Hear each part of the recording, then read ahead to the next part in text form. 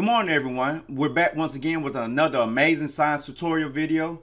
I'm Coach Spivey, joined with my son Jordan Spivey, and today we're going to be going over Newton's second law of motion, which is the law of force equals mass times acceleration. Let's begin. So what is force? Force is a push or a pull that one body exerts on another. Everything is exerting a force on everything else. So for example, you have one force, which is a push, and then your other force, which would be a pull. If the force of a push and pull is greater than the force that the object applies on it, then the object is going to move. Then we take a look at mass. Mass is the amount of matter in an object. For example, even though they may be the same size, a bowling ball has more mass than a balloon because it has more matter inside of it. Then if we take a look at acceleration, acceleration is the change in velocity of an object. The object either speeds or slows down. So for example, a car accelerating when the traffic light turns green, and vice versa. If the traffic light turns red, that means the car would actually slow down. So now let's take a look at Newton's second law of motion. And Newton's second law of motion can be remembered by a simple equation, which is force equals mass times acceleration. And the unit for force is newtons. And then our unit for mass would actually be measured in kilograms. So I abbreviated kg. And then our unit for acceleration, now write out acceleration, is going to be seen as meters per second, or you'll see it as meters per second squared. They both mean the same thing. So let's take a look at the relationship between force, mass, and acceleration. And if you notice in this first picture right here, the more force that is applied, the more acceleration. And then the less force that is applied, the less acceleration. And we take a look at the second picture between mass, force, and acceleration. Notice that the man is pushing an empty cart. So the cart is able to accelerate or move faster because the cart is empty. It doesn't have a lot of mass in it. But if you notice, when the cart has mass in it or has these books or objects in it, then the cart accelerates slower because the more mass there is, the less the acceleration and the more force that needs to be applied. So if you take a look right here, he didn't accelerate as fast in this picture, but if you look in this picture, he applied more force right here, which caused this cart with these books and objects in it to accelerate faster. So the more mass, the less acceleration. That means the more force must be applied in order for the object to accelerate at a faster rate. So let's take a look at some examples of Newton's second law of motion. And if you notice, the man was running to the right, and then the other man came in from the left. So we're simply looking at force, mass, and acceleration. So he applied an extreme amount of force using his mass and acceleration, which caused this man to go flying backwards. And then let's take another look at force, mass, and acceleration. So if you notice, the man applies an extreme amount of force to the other man, and he uppercuts the man and it causes the man to accelerate backwards. So extreme amount of force, then mass and acceleration, which causes this man to fall backwards. And then if we look at our last picture, once again, force, mass, acceleration. He applied an extreme amount of force with his mass and his large amount of acceleration, which caused the other football player to go falling backwards. And the reason why I showed you this is because you see Newton's second law of motion all the time in sports.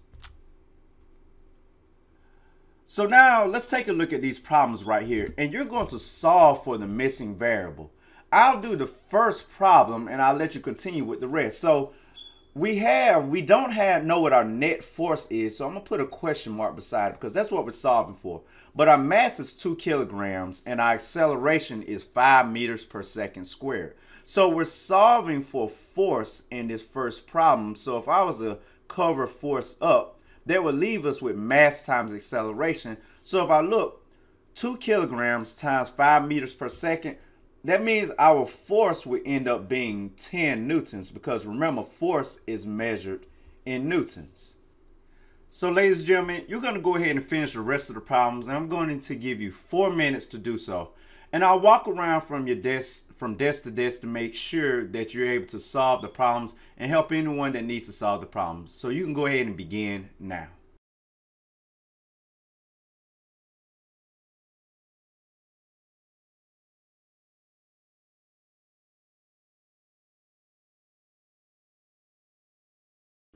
So now let's look at a word problem for Newton's second law of motion.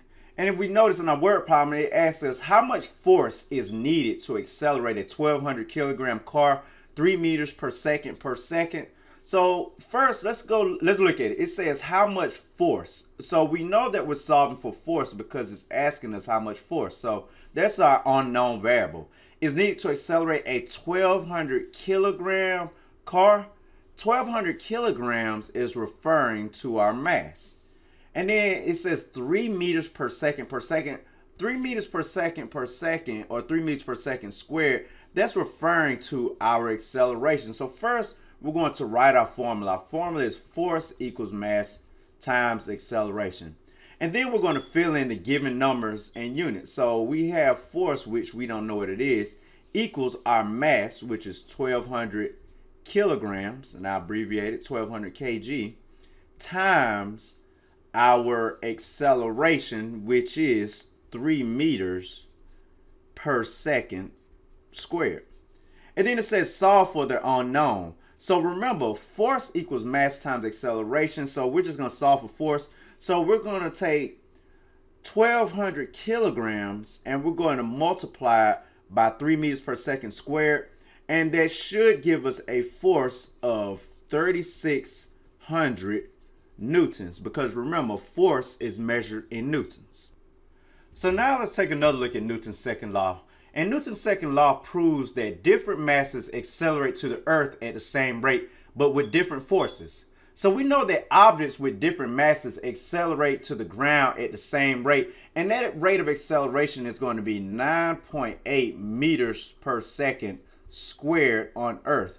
And this can change if we was on a different planet or if we was on the moon, but on Earth, that rate of acceleration to Earth is always 9.8 meters per second squared for following objects.